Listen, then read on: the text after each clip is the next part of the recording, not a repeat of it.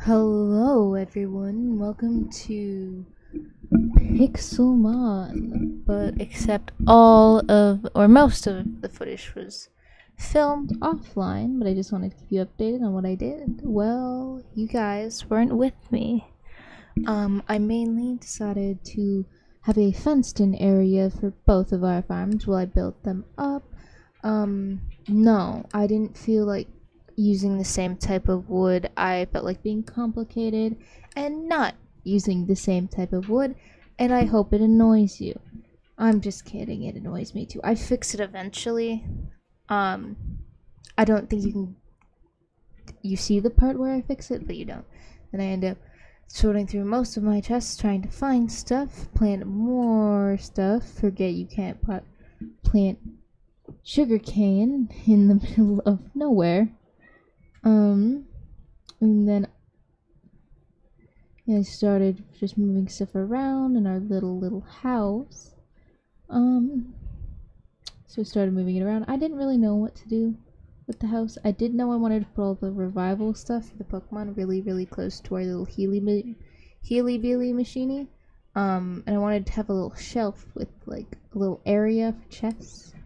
And I did end up moving all the torches down one or two blocks just so it's even on all sides and it's a little bit more brighter down to our level, and I didn't like where we put them.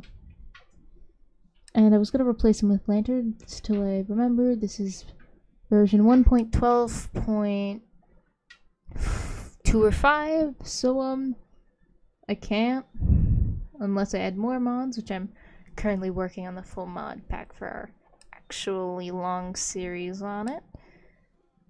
And then I start digging out the area where we're gonna put our the Capricorns. Cause I forget what they're called.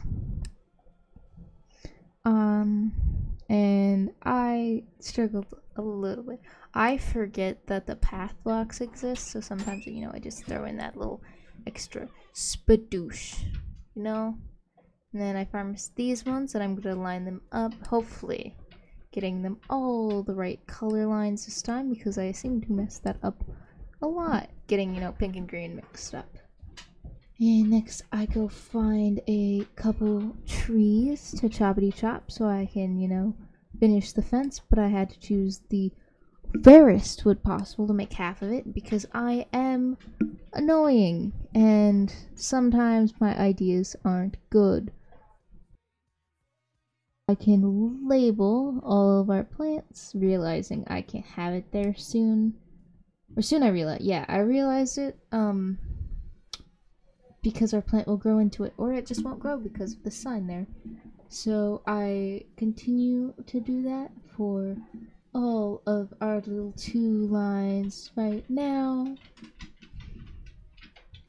And I continue on grabbing more wood and stuff so I can make more fences to encase our little farms in and keep the other Pokemon out. Even though it really doesn't do that good of a job when the Pokemon can spawn inside of the fence. Which we find out that can happen really soon. I'm milling our Capricorns. And then I continue expanding our little Capricorn farm. Is it Apricot or Capricorn? Either way, we're just gonna keep bringing those up and adding them to our lines.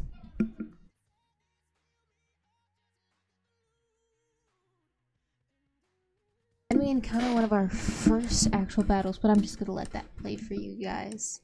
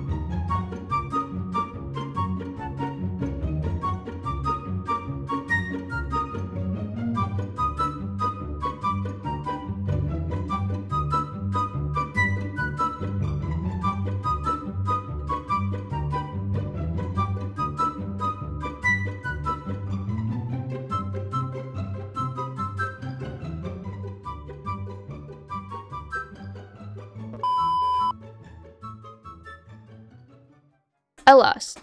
That was very expected for the entire point of I'm not good at the game. Well, I very, very fastly got distracted by grass seeds because they are very, very important. You know, and as a very distractible person, I kept doing that until I got distracted by something else, which was a giant floating pony in the distance. I'm pretty sure it was a Ponyta-raid, looking back on it, but I was very confused because I did all my research after playing. I tried to run into it to see if I could fight it. It didn't work. You have to left click on it. But then I just decided I didn't care and started doing my own thing again, which was planting trees, because I need the hardest type of wood to find. Because why not? And then we went to sleep. And we started working on the farm the next day. And then we woke up to this. I don't know what it is. I'm pretty sure it's a legendary. I don't know. We replanted most of our sugar cane so it wouldn't be in the way, and it covers the window. We put a little torch behind it so we could hide it later. Then we continued planting flowers because there is no place in the world without beauty that looks good. And flowers is the best way to do that. And then slowly but surely we ended up making slabs for stairs, which looks nice in my opinion. It doesn't really matter, and it's not very, you know, unify, but hey, oh well. And then I decided, hey, it'd probably be a good idea to have more than just one Pokemon. So we started figuring out how to make an anvil and Pokeballs and all of that fun stuff. Except I had for the fact that I had no idea what I was doing, but that's also still just as fun. And then I spent a bunch of time just farming offline for something that has literally nothing to show because it grew as fast as I needed it. Continuing on, I found a little cave. I really like this cave. I ran straight into it. You know, just kept running and running and got in a fight. And very, very fast, I died again. So I ran away. Right out of the thing. I don't know what I was doing, but I made a little gap so I could look down there. Just to get more scared. And run away. And then I saw another rainbow thing in the distance while I ate my morning bread. Before finally healing my one Pokemon. Boop.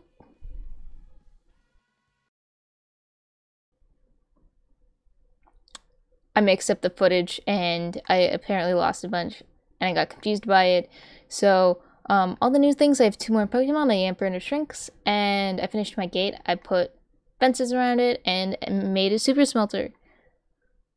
And added more flowers around my base. And we also have a floating tree in the sky that I have no idea how to get rid of. And it's making a huge problem with Pokemon spawning in the dark spot underneath of it. That's all I got for that. So I just kind of ran around and lit it up more because it also annoys me when I can't see everything in the dark because I'm used to being scared of mobs that I can't see. And I decided to finally go and tackle the deep pit that killed Litten once. And there was Pokemon in it that looked very strong, so I ran away. Again. Because that's what I do best. And then I fell in another hole. And then ran away. Because there was rock Pokemon in it. Then I tried to find a Magikarp and tame a Magikarp. Because I really wanted a Magikarp. So, I went and got Pokeballs. And I try and get a Magikarp. I also have a Nether portal now. I don't remember making it. Or having footage of making it. But I have one. I made it with the Speedrunner Ray. Very poorly. This is also what I mean by Pokemon still spawn in areas. And that was a very fast change. I need to start rewatching and fixing my videos before I record the audio. Am I going to? No. So yeah, I caught Magikarp. I'm started adventuring because I only need 4 Pokemon to tackle the entirety of the world. So I started heading northeast towards this tall mountain, which I'm pretty sure is a direction away from my house. I found a rose bush and I just kept going up and up and up to the top of the hill. And I'm almost there. And then I found another little hole, which I climbed on top of because it's just a wee little cave. That's the only important thing I found. I did find blue flowers and Akins and a Wooloo, which I decided to beat because I decided winning Pokemon fights might be a good idea. I learned a new type of power, which is Fury Swipes. So I defeated Wooloo. Continuing on to my next task, which was finding food. But instead, I fought a Mareep and won, surprisingly.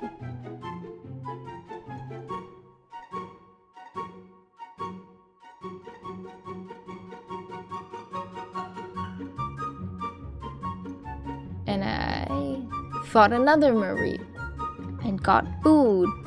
So I fought an Electrike and won and got Redstone, which you can't eat, apparently. And I found a cave, but it was dark and scary, so I ran away. Continuing down to the bottom of the hill, where I found a tree, cut it down, and built a little home base, because home is where the crafting table and the furnace are beside each other. But it was dark and I needed a home to stay in because I don't like when it's dark out. And I just go chop, chop, chop. Here's a tree. And it's all gone. I found that thing, which is a horse. I didn't know they hold horses. I'm just kidding, it's a Pokemon. And we put the crafting table with the furnace, so we have a little home in the middle of the woods with cooked food, the best. And I ended up making more torches to light up a little bit around me so I could see and try and win battles in the dark. I put a little push button on the furnace just because. I started fighting an Ekans. I failed. Litten fainted again because we're good with Pokemon like that. And Yamper defeated him for me, where I immediately got attacked by a Rattata, which failed, and we won, which gave me cooked mutton. That's extremely weird, and I don't know why it did that. And I finally got the pumpkin that I came over here for. I don't know what I'm going to do with it, but I have a pumpkin now, and that's all that matters.